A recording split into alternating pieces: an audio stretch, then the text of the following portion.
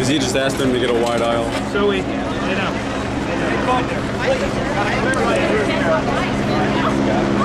you guys can, let Zach come through, make a big wide aisle so we can walk through down there. Please let him through.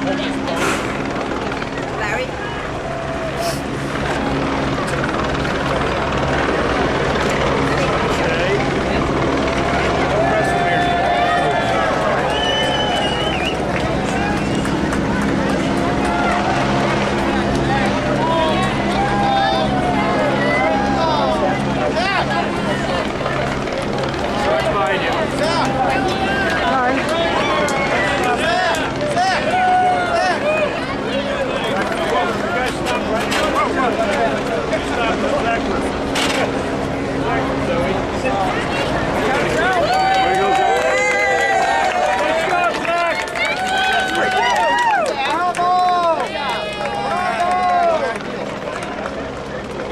Shake his hand. Well done, dude.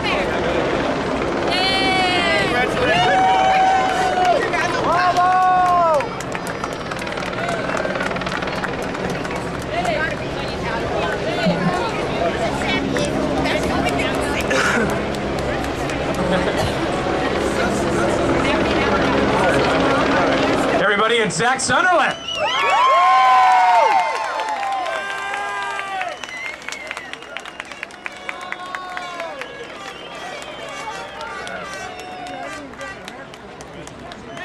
Hello, everybody. Hello, everyone. My name is Gary Caloroso. I work for Solomon Williams Public Relations and Marketing. But I'm also the Chief Information Officer for the Westlake Nautical Foundation. And thank you guys so much for coming out for this very historic day. Today's celebration of sailing history right here at Fisherman's Village in Marina Del Rey, California. Thank you guys so much for coming. Today, July 16th, 2009, 17-year-old Zac Sunderland of Thousand Oaks is the first person in the history of the world under the age of 18 to solo circumnavigate the globe.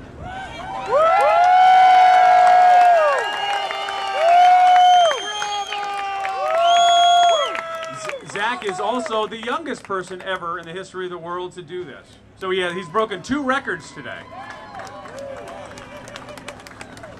And seeing that he's the first under the age of 18, that's a record that can never be taken away from us. It's just like Roger Bannister when he broke the 4-minute mile, that barrier, and that Zac will always have. Right.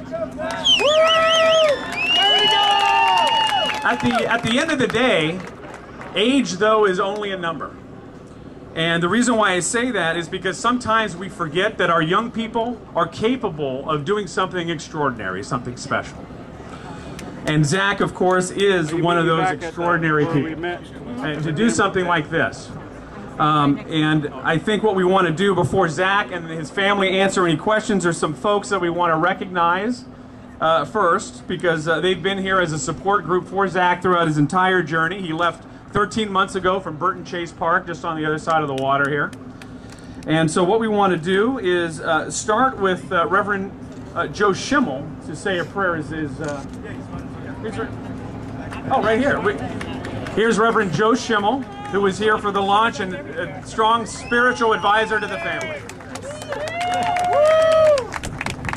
All right, hey, I just want to mention a couple things before we pray. Is a couple weeks ago, Zac and his family Zac, man, give me a hug. Love you, man. Hey, is this guy amazing, man? Let's give him a big hand.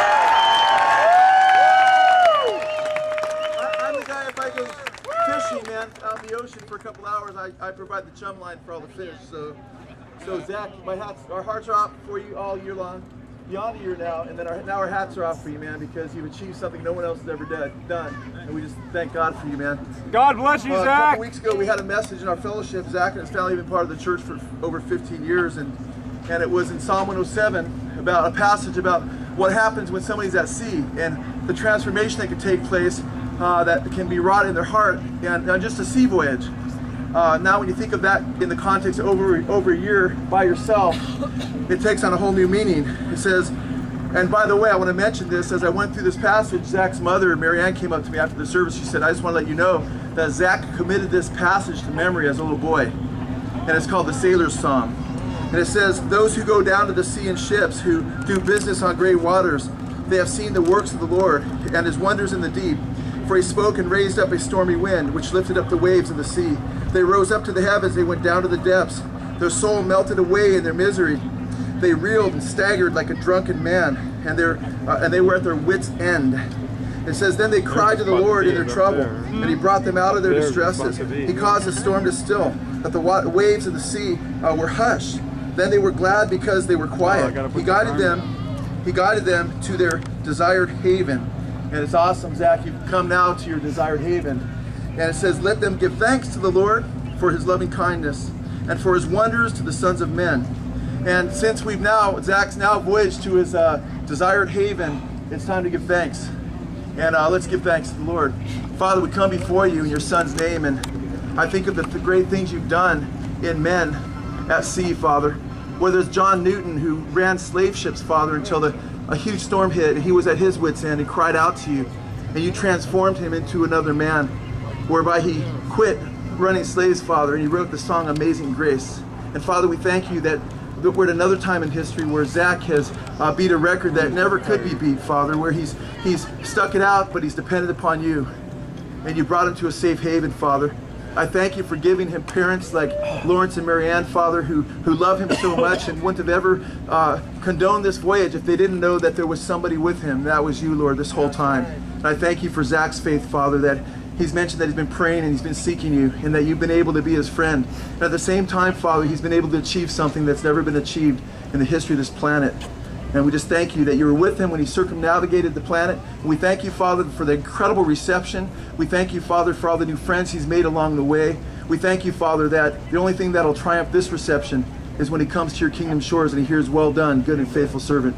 We pray this in your Son's name. Amen. Amen.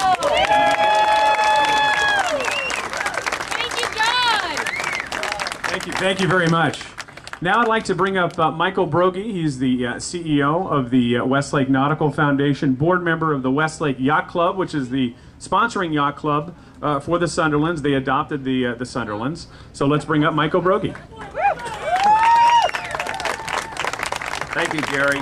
You know, it's a proud day for sailors all over the world to celebrate an incredible global achievement by one of our local boys from our neighborhood out in Thousand Oaks, Westlake area. We're so proud of Zach for what he's accomplished, not only for himself, but for all of us. And we sailed with you in spirit around the world, and he kept that spirit alive, and he's here today to celebrate with all of us. And on behalf of the Westlake Yacht Club and the other yacht clubs in our community, the Santa Monica Windjammers, Del Rey Yacht Club, California Yacht Club, we're all in a national and international community of sailors that celebrate today. And when Zach was sailing around the world through his connection with Westlake Yacht Club, he got reciprocity, support from other yacht clubs in every port of call. And this is something our sailor community does for sailors around the world. It keeps them safe, keeps them provisioned, and keeps them out of harm's way. On behalf of the Westlake Yacht Club, I want to present to Zac Sunderland our Distinguished Sailor Award. This is the first time that this certificate has ever been awarded by our club. And part of this is in recognition to Zac Sunderland, and that through our Nautical Foundation, we have established the Zac Sunderland Junior Sailing Scholarship. And this will go to fund young sailors who want to learn to sail. But on behalf of the yachting community, we want the general public to know that yachting is not an elitist sport. Sailing is for everyone, and it's a great family sport, and it teaches safety and responsibility. And Zac, you really represent the younger generation and the future of sailing. So in your name, we will be giving out scholarships every year from our club to encourage young sailors.